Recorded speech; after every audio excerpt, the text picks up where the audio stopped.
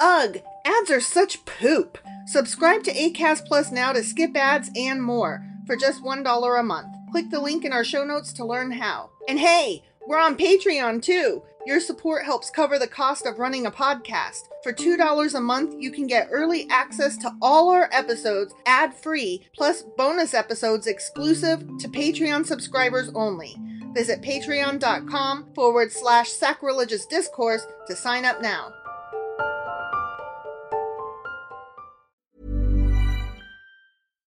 From the gas pump to the grocery store, inflation is everywhere. Seriously, make it stop. Thankfully, there's one company out there that's giving you a much-needed break. It's Mint Mobile. As the first company to sell premium wireless service online only, Mint Mobile lets you order from home and save a ton, with phone plans starting at just $15 a month. All plans come with unlimited talk and text, plus high-speed data delivered on the nation's largest 5G network. To get your new wireless plan for just $15 a month and get the plan shipped to your door for free, go to mintmobile.com/switch.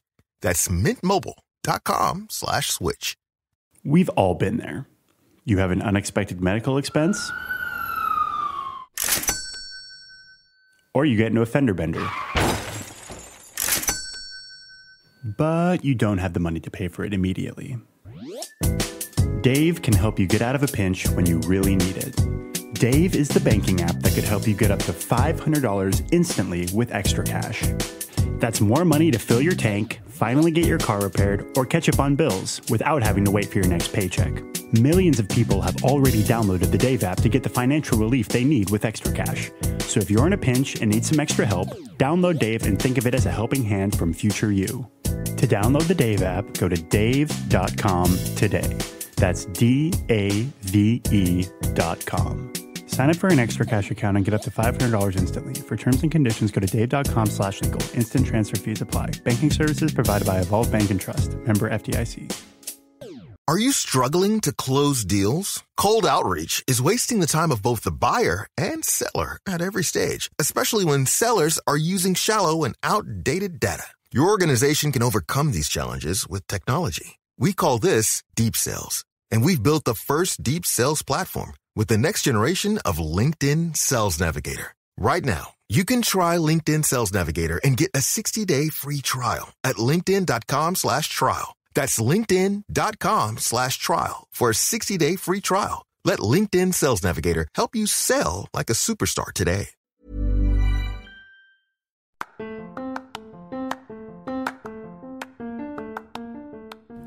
Welcome to Sacrilegious Discourse. I'm husband. And I'm wife. Together, we're reading the Bible for the very first time. We grew up without religion and wanted to know what all the fuss was about. Well, what have we learned so far? That God is a dick, and apparently some people believe in talking donkeys. We're not trying to pass ourselves off as experts. Nope, we're just reading the Bible for the first time and giving our first take reaction. If you'd like to join us in this venture, you might consider starting at episode 1. Otherwise, jump in wherever you like. All right, let's go read the Bible. Yeah, let's get to it. Husband! Wife! Do you know what today is? Well, it's Saturday. Yeah, so we're doing a Q&A Saturday. Awesome. What are we Qing and Aing today? Okay, so we had 3 basic questions. 3? 3. Just 3. The gold of Ophir, the fuck is that? Okay. Something about rocks with cream, the fuck is that? Right, yeah. And then, the fuck did I just read? I mean, basically. Yeah. Yeah, that was how I felt. Yeah. So we're talking about that one chapter with all the rocks and gold and the fucking bullshit? Those are 2 different chapters. Okay. Well, but whatever. Yes. That bullshit. Yes. Okay. So we're going to cover that bullshit today. Mm-hmm. And, yeah, I guess let's go find out what it is. In Job chapters 26 through 30. Oh, yeah. Yeah, that's what I meant. Mm-hmm. Yeah, let's go do that. Let us tomato.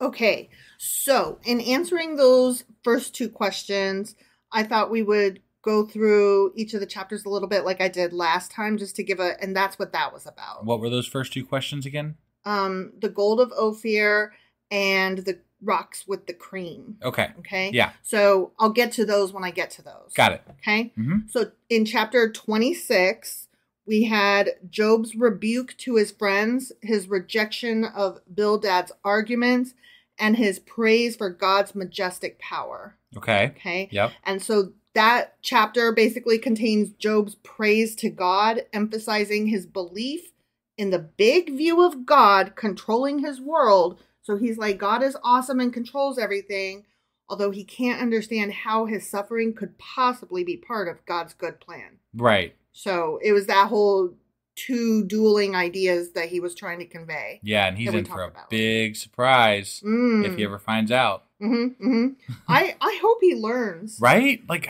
wouldn't you be so fucking pissed? Yeah. Jesus Christ. I really hope he learns what happened. That's, you know what? It'd be, like, I'd love to see, this is what I want to see. I want to see Job hold his faith the whole way through, and then when he finds out, he's like, dude, fuck you. Yeah. The fuck is this shit? You fucking kidding me? Bullshit. It was a goddamn bet with the devil? Like, I still believe in you, obviously, because you clearly allowed this to happen to me. Right, but I call bullshit, man. That's not cool. I don't know that I'm going to work. I got to take a day. Right? Yeah. Worship Definitely you. need a day. God is great. God is good. Fuck you. Okay. So moving on. Chapter 27. Okay. Job again insists on his integrity. Remember, we commented on how he thinks he's awesome. Yeah. So he resumes his speech with a complaint that God's denial to provide him justice has greatly impacted him emotionally. He's like losing his mind. I mean, yeah, that's fair. And God has made his life bitter. Right. Which makes sense. Yeah. You know? Yeah. Because, like, not only did you do these things, which sucks enough, but now I'm being made to feel like I brought it on myself and you're not explaining it to me. Right. So that makes it even worse. Sure. And, you know, you've left me alone in my greatest hour of need. But I mean, I have to ask this too. Like, is there some expectation of God explaining things that are happening to people in this time and place? I have no idea, honestly. Does God explain things to a lot of people, or is just Job special that way too? I don't know. I mean, we have no indication that God has ever talked to Job before. Right. But Job feels like up until now, he's been a pretty decent guy and been rewarded rightly for it. Okay. I mean, that's basically that whole thing where we're like, dude, you're bragging about yourself. Yeah.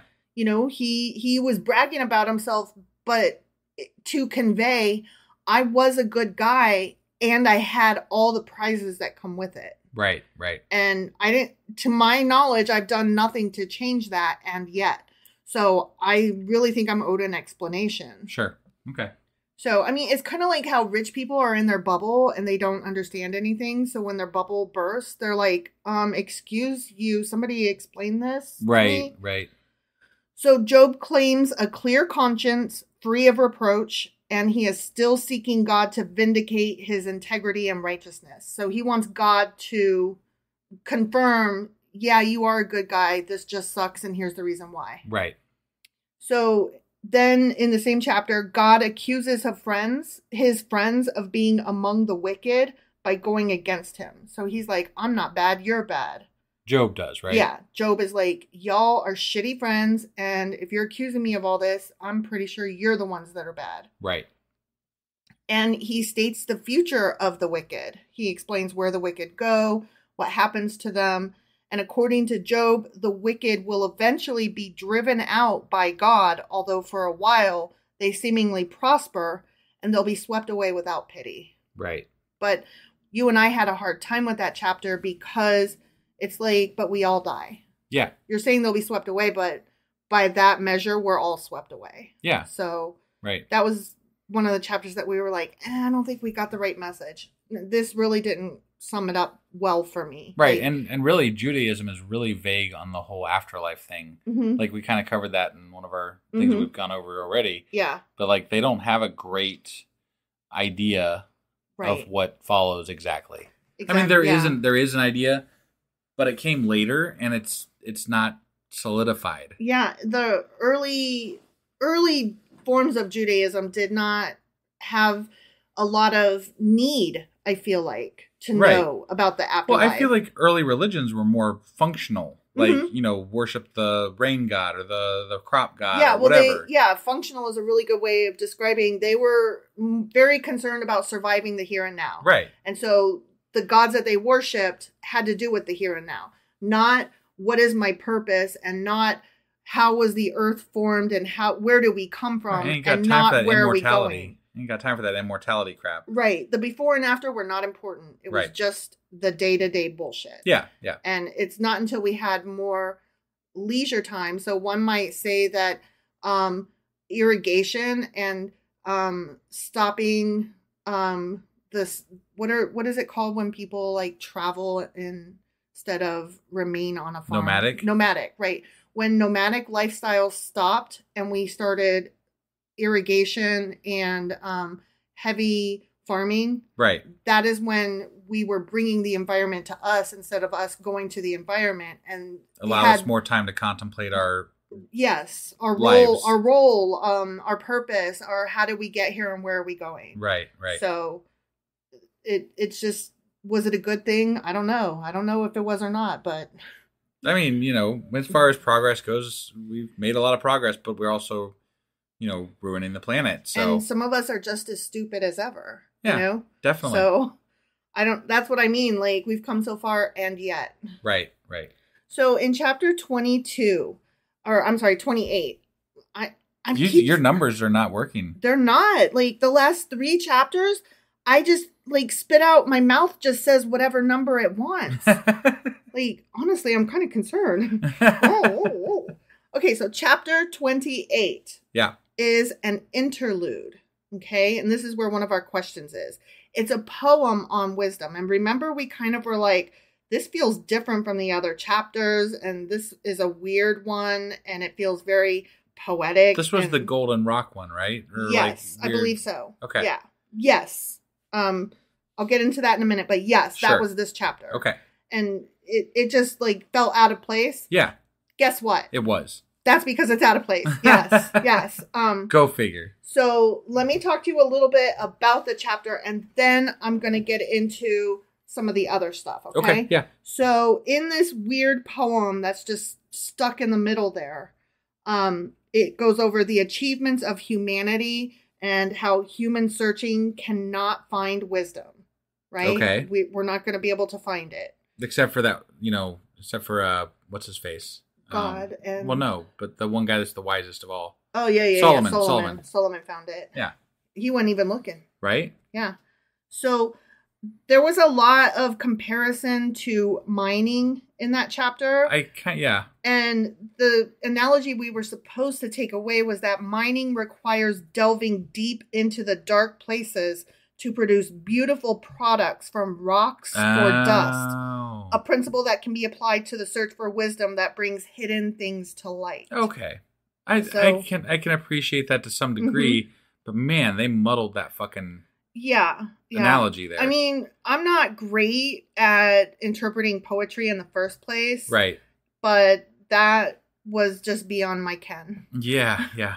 I don't know. I feel like when it comes to like deep and Bible, there's a disconnect there. And I mean, I know it's there, but it feels like you have to try real hard to figure out what it is. And I'm like, I wasn't alive 2,000 years ago. I don't know. Right. And I know that's a little bit, whatever. Well, here's the thing too, with regard to, I'll get into that in a minute. Okay. Yeah. Forget what I said. I forgot it already. Okay.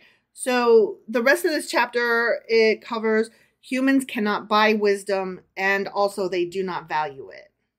So not only can't we purchase it, we also have no value for it. I find that to be very true, actually. Like I mean, obviously you can't buy wisdom. That's not. It's not a material object. Right. And I find that when you try to impart wisdom on other people, they are they don't accept it. Well, here's the thing, because it's your wisdom. You can't give it away. Right. It's not their wisdom. They have to discover it for themselves. No, I know. And it's that old adage that, you can't change people, like you can lead a horse to water, but you can't make it drink. And, right. Everyone has their own path, and we all have to learn our own way. Yeah. And you can tell somebody till you're blue in the face what is correct and right and the wisdom that you have about that thing. But until they learn it themselves and decide themselves to do it, they will never do it, never accept it. Exactly. So, God knows the way to wisdom was the last bit of that chapter. Sure. He saw it over there in the distance or whatever. Mm-hmm. And he assessed it. Yeah, he assessed it. That still annoys me. Fuck you. Okay, so... I just wonder, the way they said that implies that he did not create wisdom. Right. Which kind of is an interesting thing to think about insofar as we're talking about the Bible. Mm-hmm. So very interesting. Yeah. I would like to get into that sometime, but I think that would be harder to quantify as a search. Right, but I feel like God wanted to take credit for how wise Solomon was. Mm-hmm. Because it was, he was God's dude, right? Right. But if he didn't create it, then it didn't come from him. Right. So there's certain aspects about that I find a little bit intriguing if we really delved into it. I do want us both to keep in mind as we are going through these, though, that it may be an interpretation problem. No, and that for sure. It may not have been phrased that way in a different interpretation. So, or translation. Entirely. I get that entirely. Like that's not I understand. I find, I don't know. There's so much that I don't like about what religion has done to our society. Yes. That I find it hard not to nitpick it. No, totally. I totally agree. I just want to make sure that we keep in mind that there is enough to hate on, right? That we don't have to be nitpicky. Sure. And that seems to be, to me, one of those that it might be more difficult to find because it's just not really a fucking question that matters. Ultimately, yeah, exactly. So that I don't mean to poo-poo on your irritation or say your thoughts don't matter. That's not what I mean at all by that. No, I got you. Okay. I got you. Okay. There's more immediate things we can cover and more immediate, shitstorms that are in the Bible. So speaking of which, let's get into the gold of Ophir. Okay. What the fuck is gold of Ophir? No fucking clue. Okay. So Ophir was mentioned in Genesis chapter 10, which is the Table of Nations. So I don't know if you recall that it had that whole table that told all the different people who they were descended from, the tribes of Israel, et cetera, et cetera. Right. So Ophir in Genesis chapter 10 is said to be the name of one of the sons of Joktan. Okay. So I don't really remember Joktan that much, but he was one of them guys. Yeah, early one of those guys. Got it. So that's just a neat little aside. Yeah. But let's get into Ophir. Yeah. Okay? Okay. It's a port or region famous for its wealth. King Solomon received a shipment from Ophir every 3 years. Oh. And that was mentioned in 1 Kings chapter 10. Okay. Okay? Yeah. And I don't remember that it was Ophir, but I do remember that he received a shipment from somewhere. Right, I remember that as well. And his shipments consisted of gold, silver, sandalwood, pearls, ivory, apes, and peacocks. Got it. You remember that? Yeah. Well, I don't remember the peacocks and the apes, but I remember the gold and silver. See, I remember the peacock and the apes because I was like, he is having them animals shipped over there. That is crazy. So it was a city, and it was a very rich city. Got it. Okay. Yeah. And it was mentioned before. We just didn't pick it up because it wasn't described as that. Right. Okay. So listen to this. This is so interesting. In 1946, an inscribed pottery shard was found in modern day Tel Aviv, dating to the 8th century BC. And it bears in Paleo Hebrew script the text, Gold of Ophir 2/4 Beth Horon 30 shekels. Oh, wow.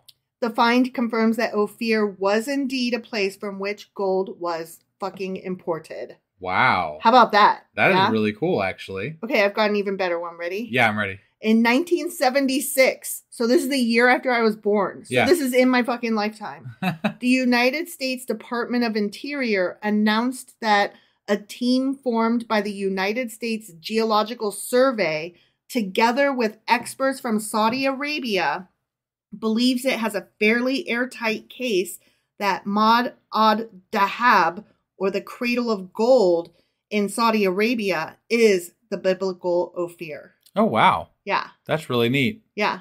Interesting. How about that? Yeah. It did exist, and it's probably a city in Saudi Arabia referred to as the Cradle of Gold. Very cool. Yeah. Very cool. Yeah. So I just, that kind of shook me a little. Yeah. But there were questions about where the city was located, and they were suggesting various places like Africa, various places like India. But in 1976, they pretty much settled on Saudi Arabia. Gotcha. Yeah. So, I wanted to say another thing about this poem. Okay. That is just like here randomly. Yeah. There's some arguments that the same person that wrote Job, if it was Job himself, did not write this chapter. Got it. So it's just like an ill-placed thing. Mm-hmm. Or not ill-placed, but like a... Yeah. And it is They shunted it in there. Yes. Some people, or some Bibles, I should say, place it at the end of Job, and some say that it's not biblically accurate at all, and they remove it. Oh, interesting. Yeah. Okay. So there's a lot of controversy over this chapter. Got it. Which I found very interesting. Yeah. And I was not expecting that. But I do like that you and I were like, this chapter is weird. I mean, it is weird. And it is. Right. So we were on the right track. Yeah. We're dum-dums, but we're not complete and utter dum-dums. Good on us. Yes. I guess. So let's go back to our chapter, though, and finish it out. Chapter 28, we're still on. Okay. So only God knows the location and nature of wisdom. And he also makes it known to others. Okay. So, yay. So, further on in the ending of chapter 28, the fear of God and wisdom. The entire refrain of this poem asks the question, where shall wisdom be found? And then the closing statement apparently gives the answer, which is the fear of the Lord. That is wisdom. Which we called bullshit. We did call it that. Yeah. And I still call bullshit. Mm-hmm. Because that's crap. No, totally agree. And then just to reiterate, since the tone of Job 28 is calm by comparison to the other ones where he's like in anguish. Yeah. And he's like so insulting or just pulling his hair out and ripping his sackcloth or what the fuck ever. Yeah. There is debate about whether Job is really the speaker of the whole chapter. And another thing that I didn't write down, but I recall reading is that also the phrasing of it, which this might bore you to tears, but of course, as a writer, I just was like, whoa, that's interesting. A lot of the other chapters had like a third party outside the narrative saying, and Job continued. Right at the beginning of the chapter when it went from Job talking in one chapter to Job talking in the next chapter. Sure. Right? But this poem does not do that. It just starts in the middle of just nowhere. The rest of it, yeah. Yeah. So that's that whole like Grammarly, keeping track of the way you write and keeping it the same from chapter to chapter. And, when there's a difference, it's not that they fucked up so much as that it probably is out of place. Right. So the next part is Job's summing shit up. Okay. And that actually goes from chapter 29 all the way through chapter 31, which we haven't read yet. Okay. All right. Yep. But in chapter 29, this whole part is framed by Job's longing for a restored relationship with God. Yeah. So again, he's like so back and forth. He's like, this sucks. God sucks. I demand an answer. Oh, you're awesome, though. It's so wish-washy. It's giving me fucking whiplash, Yeah. So the first part of chapter 29, right? He's going over his former blessings, and it's a description of Job's relationship with God and his family and personal circumstances prior to all this happening. Okay. And it's his friendship with God that Job desperately misses. Right. Okay. So in that bit, that's when we talk about the rock poured out cream. Yeah. So that was just like... I thought the rock poured out olive oil. No, there was cream. Yeah, the streets were covered in cream, and then the rocks poured out olive oil. Yeah, you're right. I'm sorry. The whole thing was just like this badly phrased metaphor that we missed. Okay. Yeah. Because what it was referring to, and we even mentioned this at the time, the olive trees that thrived in rocky soil, the oil presses were cut into the rock. Okay. So there was oil literally on the rocks. Got it. He was able to walk through his fields and there was oil on the rocks because he was so rich. He had so many olive trees that they were all covered in oil that they cut. Yeah. Okay. Yeah. So he's like, the rocks veritably pour out oil. Right. Like, right. not actually, literally, metaphorically. Right. I got it. And the same with the cream.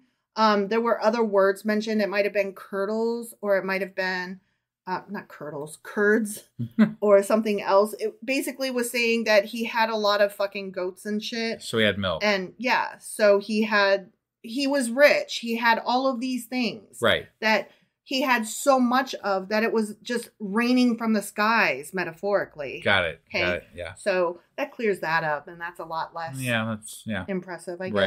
Right. It's less fun. Definitely, yeah. I wanted to make fun of it. But them. At least we know now. Yeah. Right? Yeah. So it was just more poetic tomfoolery. Right.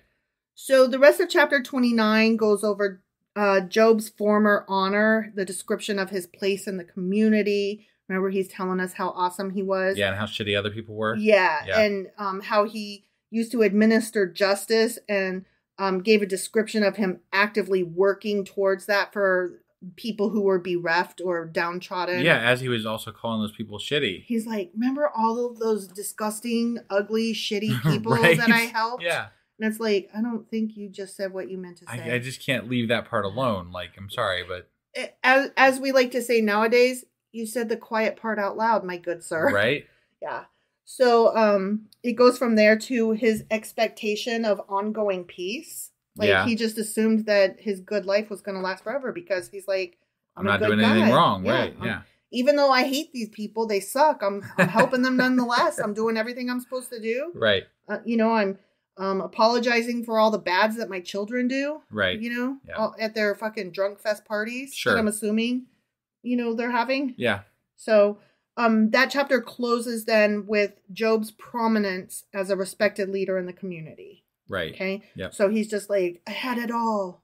And then chapter 30, we go into Job's present suffering. Okay. Yeah. And chapter 30 describes Job's suffering after his world was turned upside down, in stark contrast with chapter 29, where he was on top of the world. Right. From enjoying the respect of the most respectable to undergoing the contempt of the most contemptible. Yeah. And remember, he was talking about some people that he compared them to dogs, that he wouldn't even he wouldn't even let those people sleep with his dogs. Right. Because they were that No, lowly. It was really fucking bad. It was very bad. So again, I think we both agree he's not as great as he thinks he is. No, I don't think he is. And so then the chapter starts with how Job would have viewed his mockers and the attacks of his enemies. And the attacks of his mockers are depicted as overwhelming in their severity and persistence. Got it. So he's like, everybody's mean to me, and this isn't fair because prior to this, they were all shit, and now they're shitting on me. Like, I'm shit, and I'm not shit, they're shit. Right, right. So God is causing his present sufferings, and Job goes to accuse God, and he withdraws into despair. Okay? Yeah. And Job reiterates his conviction that God is in total control of his life, so he complains that he was not given mercy by God. And Job hopes for restoration, but seems to face disaster, so he can only see bleak pictures of his future life. The end. Got it. Okay, and that's where we finished off. Yeah. So we talked about the cream. We talked about Ophir, the city of gold. Right. And we summarized that one of the chapters felt weird, and we learned about what all the chapters meant. Yeah. So yeah. Well, at least we had some stuff to talk about this week. Yeah. We've been running short on that lately. So. Well, when it's straightforward, it's hard to come up with a question. Yeah. But this time we had some actual, the fuck is that? And the fuck did I just read? And right. the fuck are those? Yep. So that was fun. Yeah, no, it was. I like it. Mm-hmm. So that was good. All right, so that was our Q&A for today. Yes, it was. And we will be back tomorrow with... Sacrilegious Book Club. And what are we going over on that one? Is it going to be the folklore? Well, yeah. I was just making sure. Because we said a while back we'd bounce back and forth occasionally to the Asimov one. So I just, I'm not ready to go back to Asimov yet. I'm still mad at him. Okay. All right. We might. But we're going to go back at some point, though, right? Oh, yeah. Like I keep saying, don't throw out the baby. We just had somebody reach out to us and say, hey, I'm following along with the Asimov thing. Yeah. So we should get back to that. Don't throw out the baby with the bathwater. I know. Right. We will get back to Asimov. I'm just not there yet. All right. Let me get to a better stopping point in this Jewish folklore. Okay. Right, so that's what we're reading tomorrow. Yep. And then I'll get out our weekly replay tomorrow. And then we'll be back on Monday with Job chapter 31. All right. We'll see you guys then. Yep. Bye.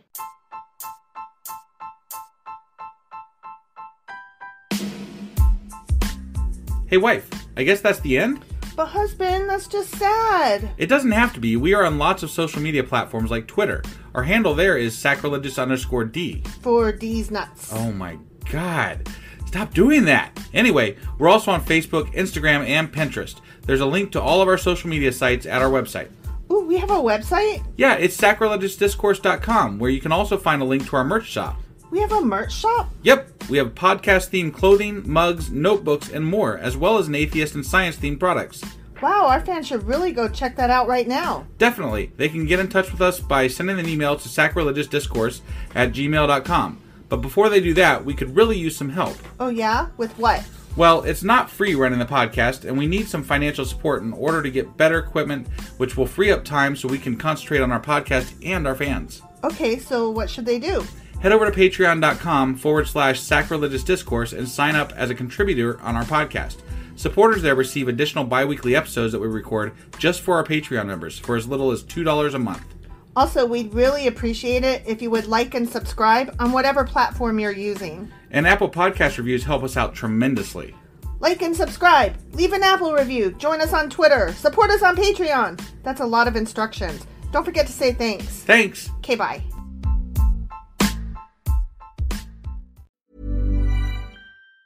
Are you struggling to close deals? Cold Outreach is wasting the time of both the buyer and seller at every stage, especially when sellers are using shallow and outdated data. Your organization can overcome these challenges with technology. We call this Deep Sales, and we've built the first deep sales platform with the next generation of LinkedIn Sales Navigator. Right now, you can try LinkedIn Sales Navigator and get a 60-day free trial at linkedin.com/trial. That's linkedin.com/trial for a 60-day free trial. Let LinkedIn Sales Navigator help you sell like a superstar today. Surgeons keep our hearts beating.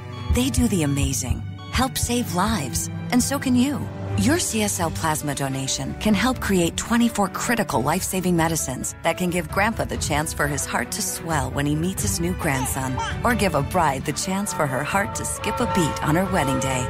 Every plasma donation helps more than you know. Do the amazing. Help save lives. Donate today at your local CSL Plasma Center and be rewarded for your generosity.